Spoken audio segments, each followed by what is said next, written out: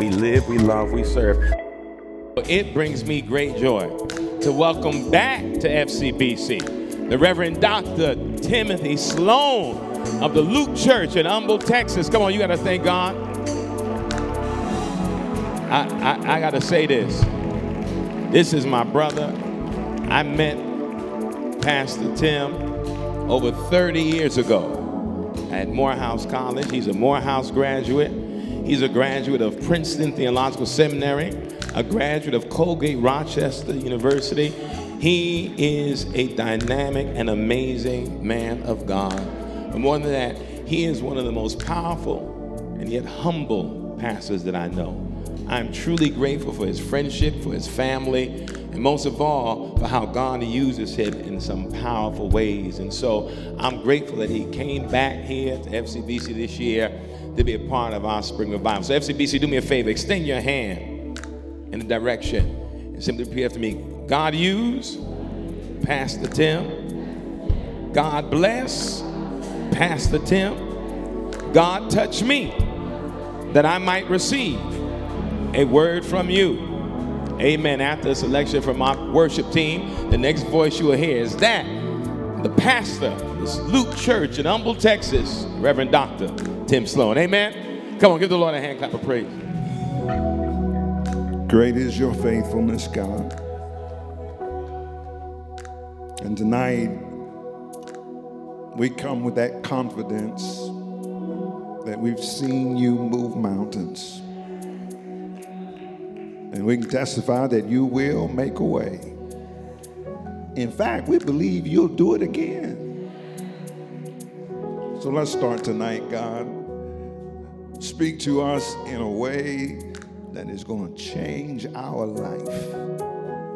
Give us a fresh word, God, that's going to give us the ability to stand no matter what comes our way. So tonight, God, let your word do the work and let our hearts be receptive to what you have to say. Now, we speak to every demon of distraction that wants to try and keep us from hearing what you have to say. And we thank you in advance for what you're getting ready to do. In Jesus' name we pray. Amen. Come on, put your hands together. Let's celebrate.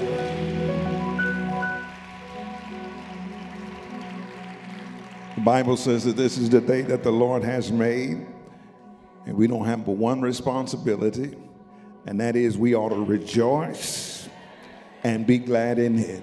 So come on, if you're excited to be in God's house at least one more time, won't you celebrate the Lord in this place? While you're still clapping, do me a favor and celebrate my beloved brother and friend, your pastor, the Reverend Michael A. Warren Jr. Come on, let's praise God. What a gift. And listen, the last time I was here, I had written a book entitled Stand. And since then, I've written another one, but I had a co-author with me. It's my 17-year-old daughter, Sarah. And, we wrote a book together called Closer to You, developing relationships between fathers and daughters. And we sort of got engaged in it when the pandemic hit and realized you ain't got but a little bit of time together. Let's make the most of it. And so when we went through this process of praying together and intentionally getting closer to one another by getting closer to the Father, then we said, why don't we share this with the world and help other father and daughter relationships? And so it's now out. You can get that on Amazon. You can get that in Barnes & Nobles. You can get it on Target, Walmart. I'm just grateful for her, and she'll be a freshman next year at Spelman College. Yeah. I am so excited about that. And I praise God for her and her journey. I got other family members here tonight. I don't want to point them out, but I'm so grateful for them being with me. Every time I come to FCBC, they're here, and I'm grateful for the Briggs family. I love them so much. Glad they're here, Nell and Nate. Thank you so much for sharing with us. But I am excited about this word tonight, y'all.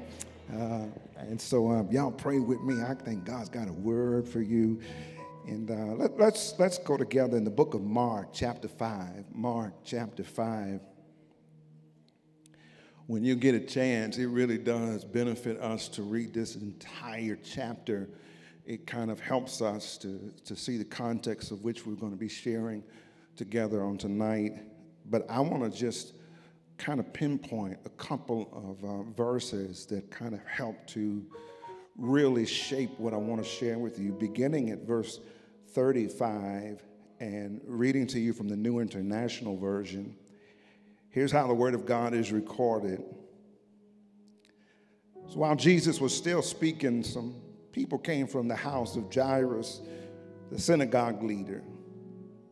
Your daughter is dead, they said. So why bother the teacher anymore? And overhearing what they said, Jesus told them, don't be afraid, just believe. And this is the word of God. Let the people of God say thanks be to God. I want to talk to you tonight from the thought, I still believe. Would y'all help me to preach that? Just turn to your neighbor. Come on, turn to your neighbor, look them in the eye and tell them, I ain't trying to get in your business, but you need to keep believing. Amen. Look right back at her and tell them, that's advice both of us can use. Amen. Just keep on believing. Listen, I think I won't get any argument when I say that we live in a society that attempts to dictate that we ought to always be in a hurry. I mean, everything has to be done quickly. We're encouraged to accomplish as much as we can, as soon as possible, even if it's at the expense of other people. We look for stuff. We purchase items that are going to guarantee that we'll increase our efficiency and productivity. We don't want anything to slow down our pursuit of accomplishment. But there is one thing that will take some time, no matter how you look at it, and that is growing our faith. Growing your faith is not an overnight process. It is not something that can happen instantaneously. You cannot simplify it to a few rules for success. You can't buy it on the shelves of Barnes & Noble. It's going to require you to spend some time walking with God. Even more, it's going to take you having to deal with challenges in this life. And you ain't got to take my word for it. You can ask anybody in here who is a believer, and they will tell you developing your faith is going to take some time and some challenges. Now, I want you to know early on, I'm not trying to scare any new believers tonight. I'm not trying to push away any seekers in the house. I want you just to know that growing your faith will take time. In fact, I'm actually trying to encourage you to never let a few inconveniences or obstacles in your life cause you to stop believing. Don't you ever get to a place where you're committed to doubting the work of God. Being a believer, beloved, will not immunize you from problems, but it does change how you respond to your predicaments. And you ain't got to take my word for it tonight. If I were to give you 5 minutes in here to poll the people on your roll, at your house, on your job, they would tell you that trials only come to make you stronger. And I bet if we gave any one of them the opportunity, they could testify of a time when God showed up and they learned how to wait patiently on him. Beloved, God never does things the way we think he's going to do them. But in the end, I promise you, we'll conclude God moves in mysterious ways. I hope y'all going to remember that tonight, because challenges have a way of testing your faith. And they come at the most inopportune times. They don't never look at a calendar. They don't never consult you first. They don't ask you for your schedule. They're not trying to see your itinerary. They just show up. Health problems will show up at your door unannounced. Money problems will pick you out of a crowd and say, come here and let me holler at you. Grief will call you in the middle of the night and say, I just want to tell you a little something, something. Heartache will text you before you get out to bed in the morning and say, we need to have a talk this day. But when they come, don't you ever stop believing in the power of God. And sometimes you got to reinforce it with the mantra, no matter what it looks like, I still believe. I believe God can do anything but fail. Now let me pause right here real early and say that with all the difficulty in the world today, this is why I really am convinced that the black church has so much power. I agree with my sister, Dr. Breonna Parker. I still believe in the black church. Because it's only in the black church where we find the strength of melanin miracles, who know the power of corporate prayer, corporate protest, and corporate worship. And even tonight, I'm convinced that the ancestors are leaning over the balcony of eternity and trying to tell somebody, no matter what you're going through, keep on believing. Whew. There are challenges, though, to believing. I need to tell you. There are challenges all of us go through, questions that all of us have, like, why do bad things happen to good people? Why do children die? Why is there war and poverty if God is so good? And those are legitimate questions. When we get to heaven, all of us ought to pause and ask that. But until then, faith trusts God even when you can't trace him. And faith tells me it's the ability to be able to walk through fire and still hold on to the declaration, I believe. That's the story in our text tonight. Here's the story of Jairus, who is only one of a few people who actually appear in all three of the synoptic gospels, Matthew, Mark, Luke, and John. And Jairus was a significant public figure. He wasn't just anybody. He was a significant synagogue leader at the time. He was actually the highest ranking religious figure in Capernaum, and things typically went his way. Had a good family, had a good job, good benefits, excellent family, solid support system around him, and yet and still he was not excluded from facing challenges. In fact, here's Jesus who meets him after just finishing preaching a major crusade to a crowd in Galilee. He left there and ends up catching a storm out on the Sea of Galilee where he was with his disciples. And even then, he was ministering to them. Because when they got worried about the struggles that they were facing, Jesus comes out and says, peace be still. The late Versa Henry of our church actually said, Pastor, I think Jesus stepped out and said to the water, peace. And then he looked at the disciples and said, now y'all be still. Because ministry never stops. And once they crossed over, they ended up being met by a demon-possessed man in the region of the Gerasenes. And most folk who would have been with Jesus would have said to Jesus, it's getting late and I don't want to be no troublemaker, but that ain't our problem, that's his. But not Jesus. Jesus wanted them to see things are not always as they appear. Because what looked like was one was actually 10. But it didn't matter how many there were, none of them could stand against Jesus. I wish I had somebody who could say, let me co-sign on that. No matter what you come up against, just know that nothing can stand against the power of God. Jesus delivers the demon-possessed man, and then after this act of deliverance, he gets back in the boat, was probably getting ready to cross over to escape the crowd. But then that's when Jairus showed up. And when Jairus shows up, he also comes with his own challenge. His daughter is sick.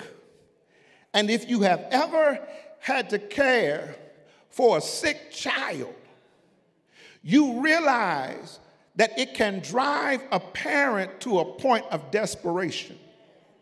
And I don't know if he received any medical advice from any professionals. I don't know if he consulted some concierge physician, but I think he made the right choice when he decided to come to Jesus.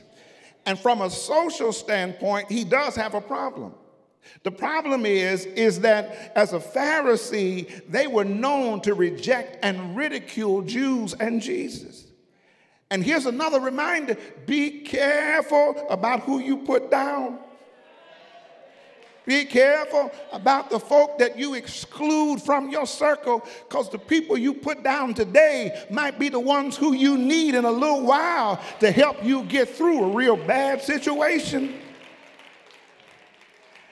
And the sickness of his daughter and the itinerary of Jesus coincided so closely that what he actually needed was closer than he realized.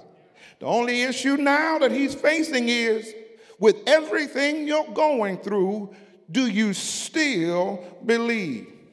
And the questions on our minds tonight is, when challenges come our way, how do they help us to believe?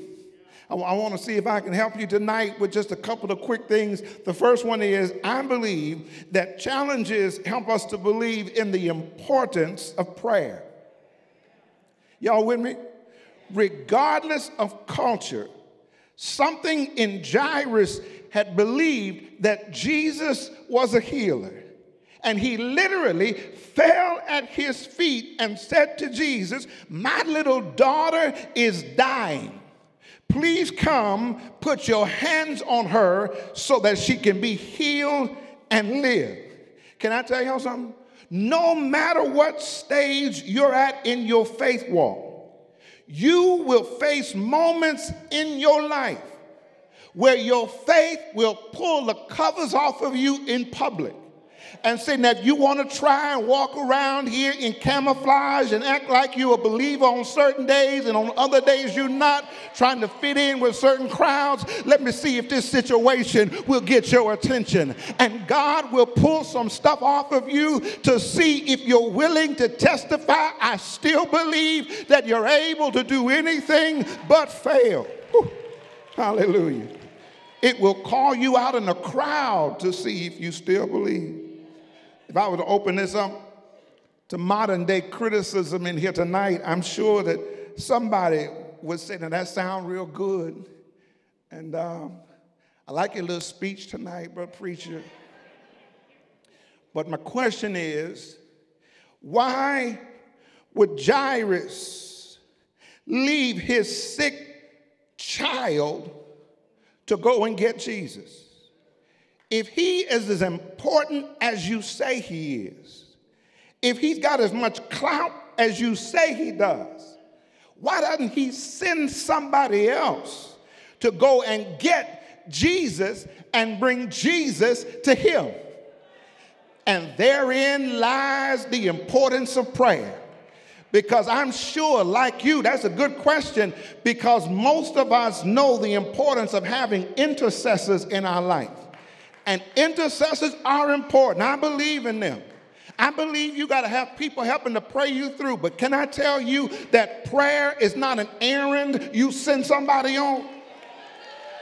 Whew. It is a discipline that you engage in. Because prayer is intended to change you personally. And at some point, I don't care how long you've been facing it, you're going to have to go to the Lord for yourself. And prayer is not some activity where you're trying to wrestle away a benefit from the hand of God. It's actually an opportunity for you to become more intimate with the Lord. Because the more you pray, the more you become acquainted with him and his character. True story, in Port Hope, Canada, there is a monument of a man, Joseph Scriven, who was born in 1820 in Dublin. And he ends up getting engaged to this beautiful young woman. but she tragically is drowned in a pond before their wedding. Scriven never really overcame the shock. He moved to Canada and became a devout Christian. Years later, there was a friend who was with him, and he was by his bedside when Scriven was sick, and he found a poem that Scriven had written. And you've heard the poem before, you just didn't know it was written by him. You might remember the lyrics. What a friend we have in Jesus, all our sins and griefs to bear. What a privilege it is to carry everything to God in prayer. Oh, what peace we often forfeit.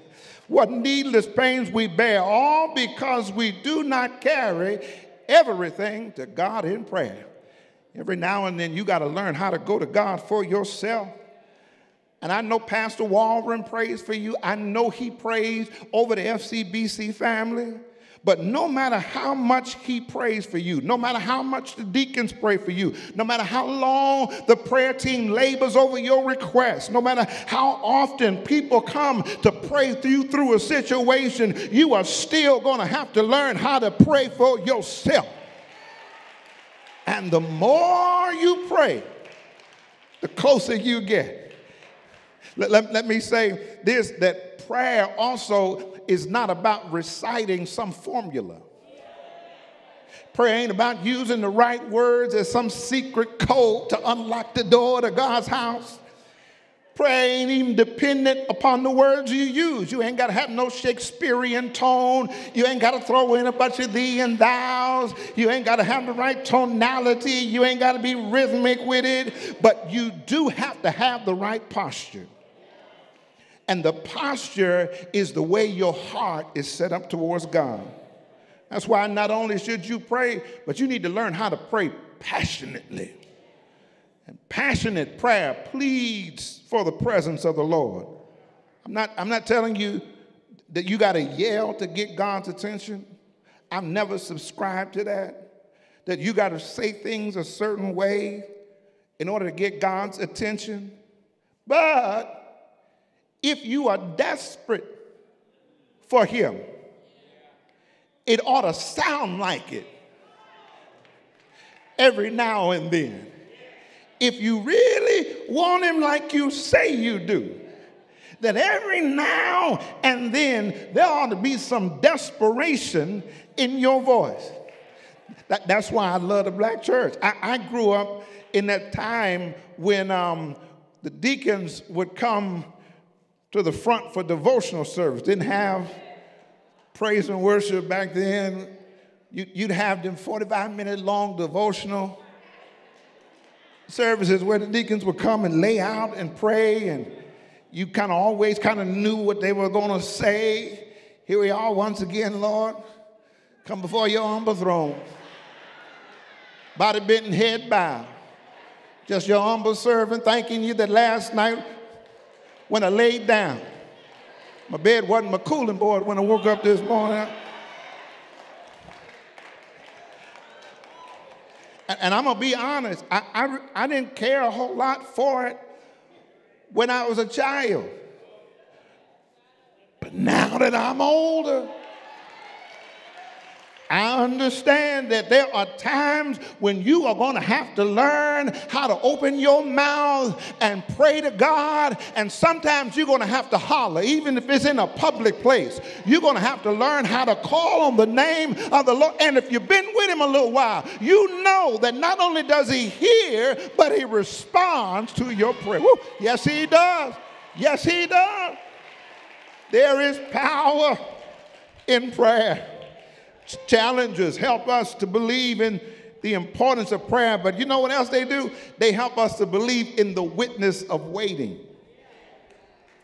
Mahalia Jackson sang a song, "You Can't Hurry God. You just have to wait. Trust and give him time.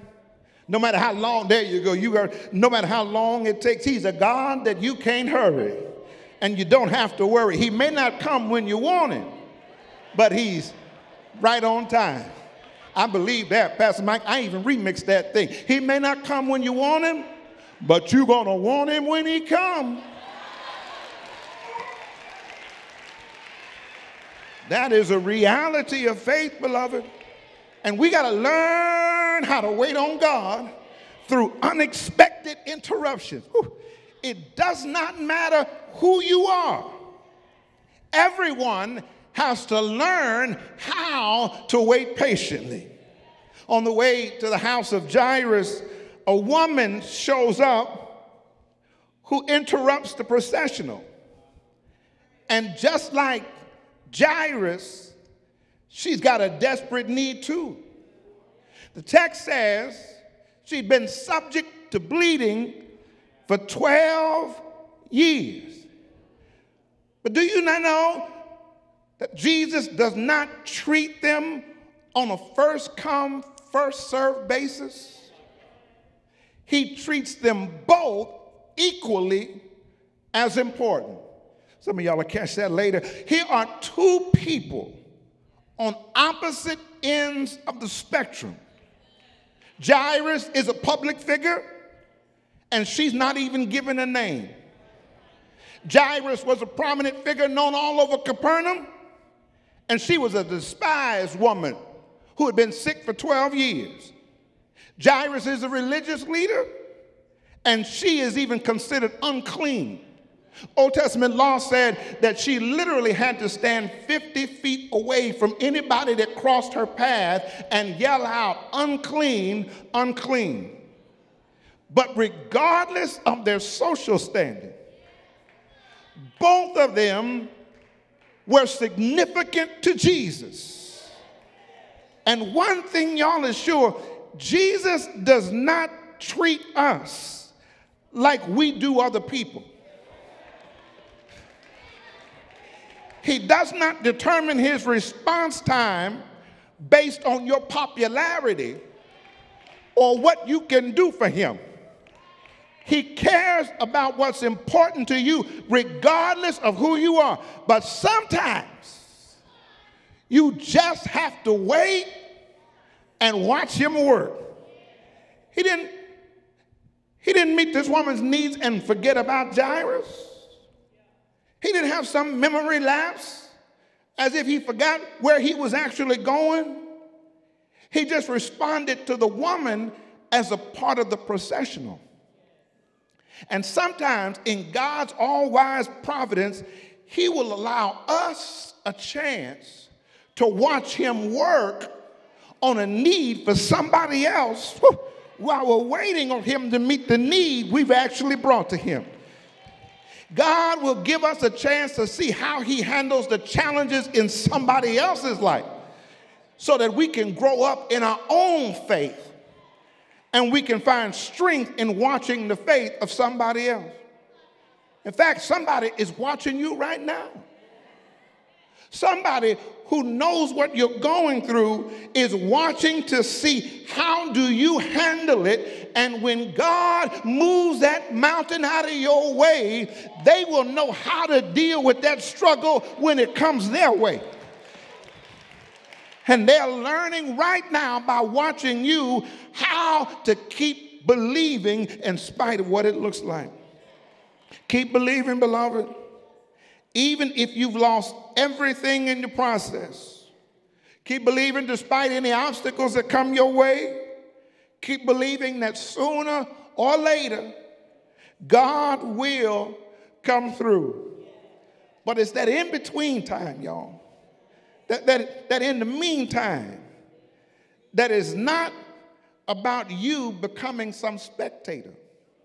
It ain't about you sitting over there and watching to see how God helps somebody else. It's a part of the process where you take the focus off of yourself and what you're going through and place it on the one who can turn it around in your favor. I know some of y'all still don't buy this. That's all right. I know you're still sitting there thinking, again, appreciate your little speech, Brother Pastor. Thank you for coming from Texas tonight. But Jesus did not have to do Jairus and that little girl like that. I mean, for real, he could have let that woman get her little touch and keep it moving. why did he have to stop for so long to engage with this woman while he knew Jairus' daughter was dying? And y'all, you could be correct. But I think maybe Jairus was sitting there thinking, you know what? I do not mind waiting when I consider how patient he's been with me. When I consider all the wrong that I've done, all the places that I've been, all the stuff that I've said, and he's still willing to come see about me, I really don't mind waiting. Because one thing is for sure, I am still on his itinerary. Whew. So instead, beloved, of watching the clock, trying to see how and when things are going to work out, Jairus is experiencing the buildup of his faith. He is growing through the process of waiting. And unbeknownst to Jairus, he is literally becoming personally acquainted with the healing power of God.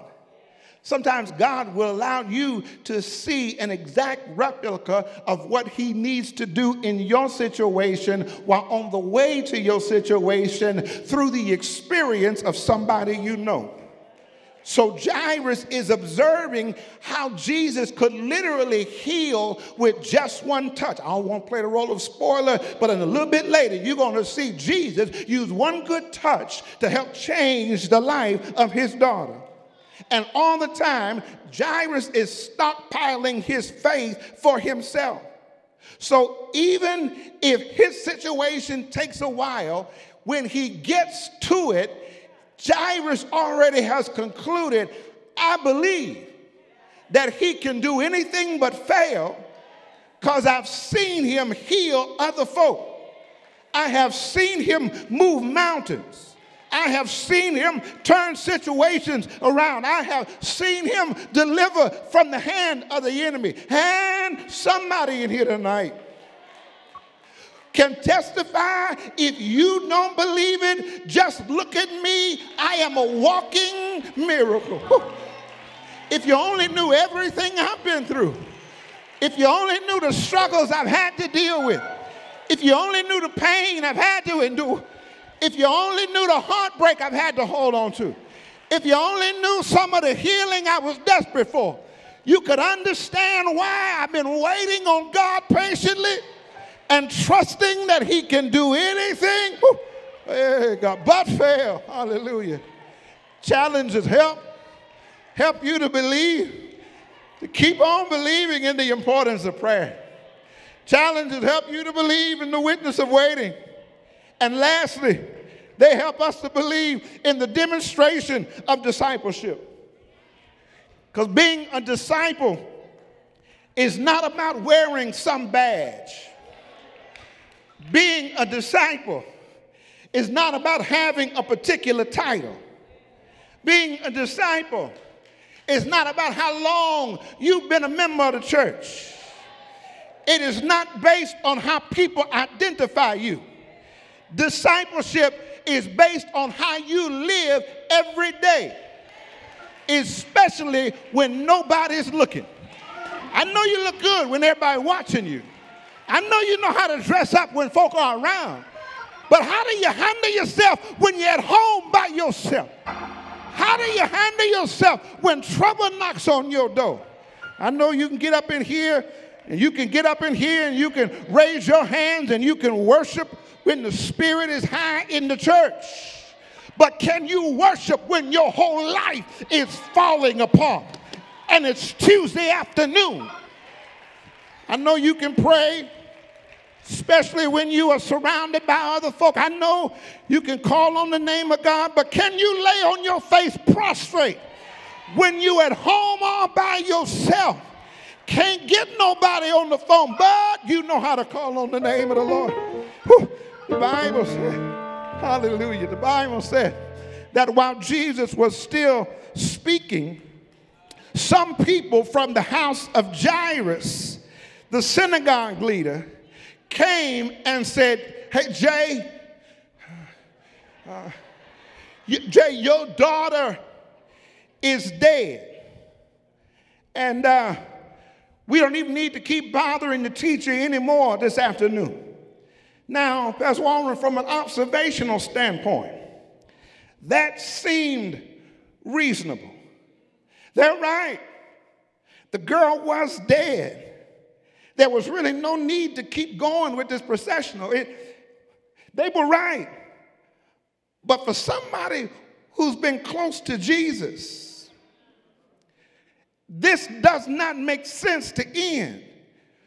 When you've been this close to Jesus and you've seen him heal,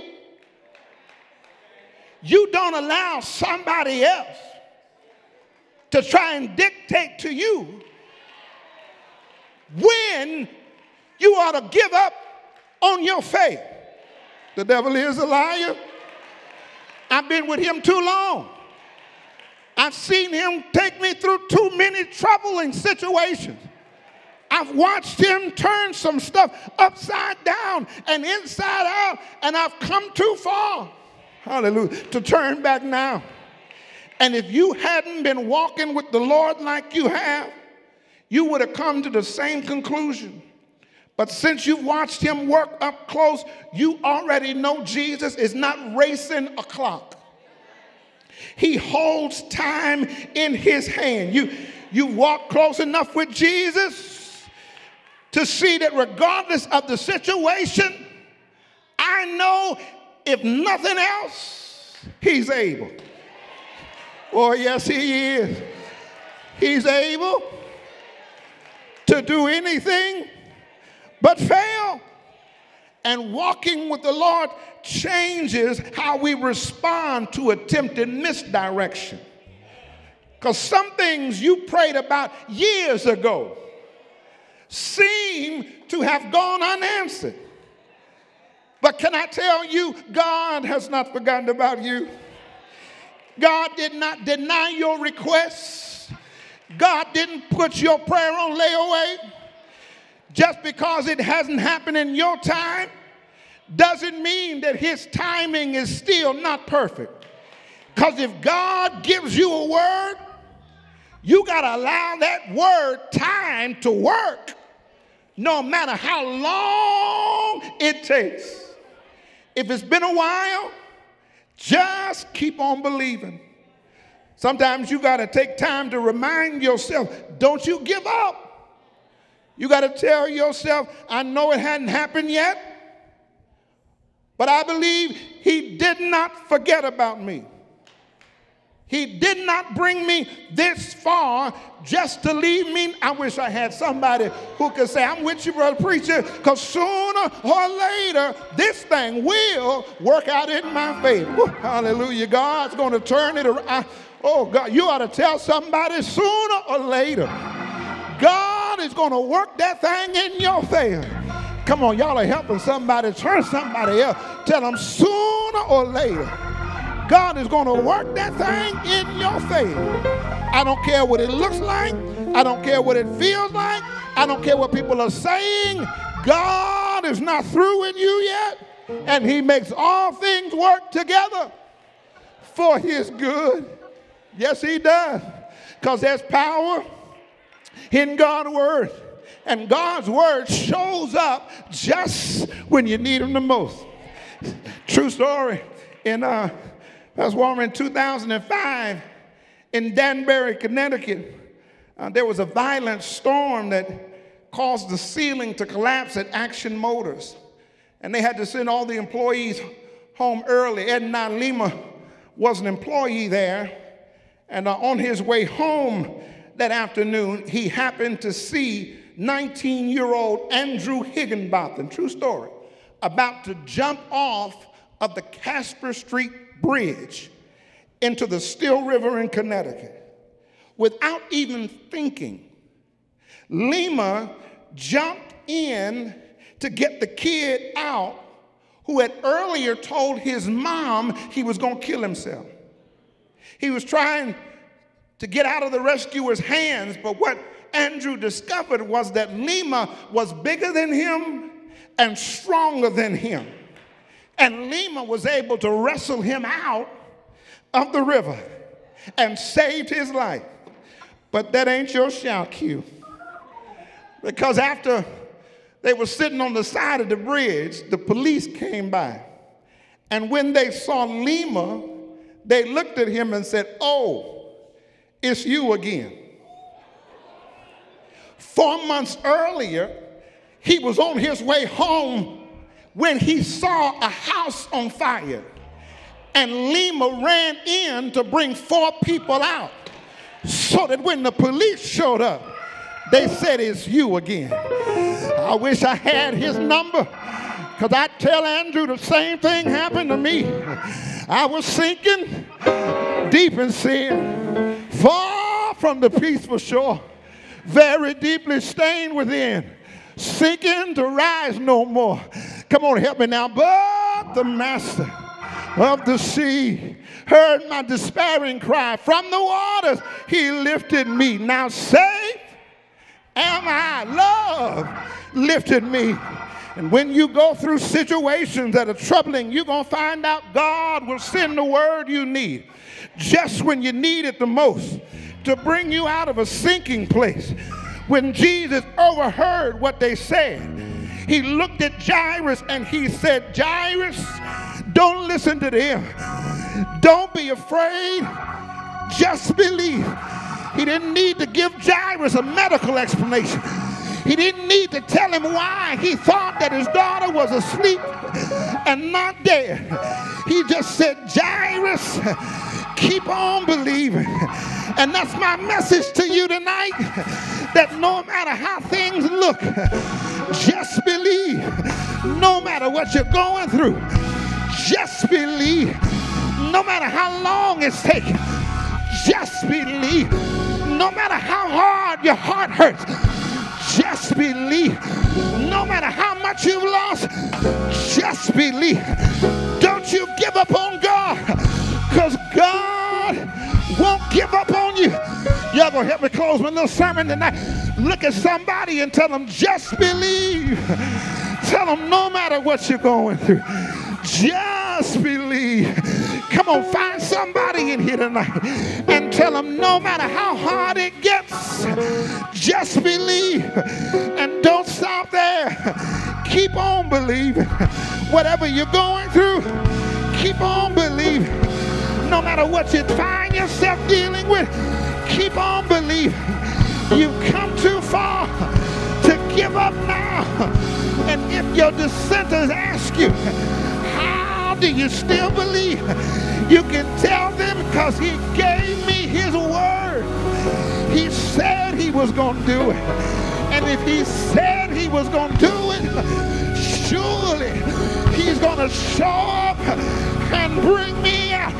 Somebody in here tonight can testify. God gave me his word. He told me he didn't forget about me. He told me that trouble don't last always. He told me that the midnight is only for a little while. He told me that this thing is going to turn in your favor.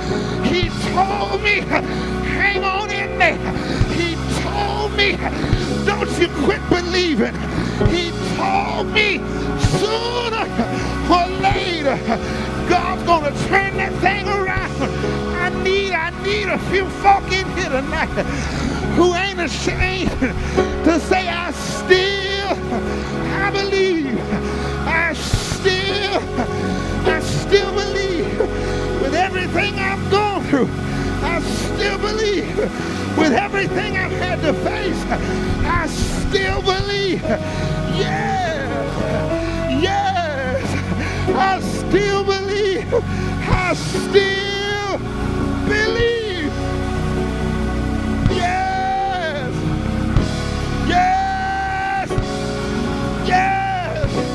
Ooh, my soul done got happy.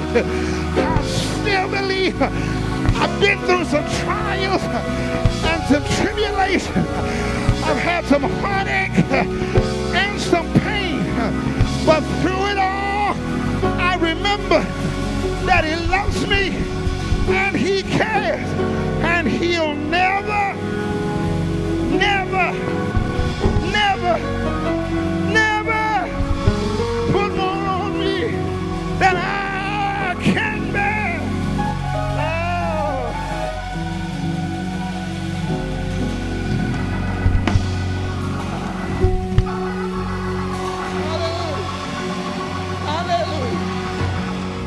What's up, FCBC? Pastor Trey here. Listen, thank you for watching, but don't stop just there. Be sure to like and subscribe at FCBCNYC. You'll get updates on sermons, announcements, and anything else that you might be interested in. But don't forget, you gotta subscribe at FCBCNYC. Thank you.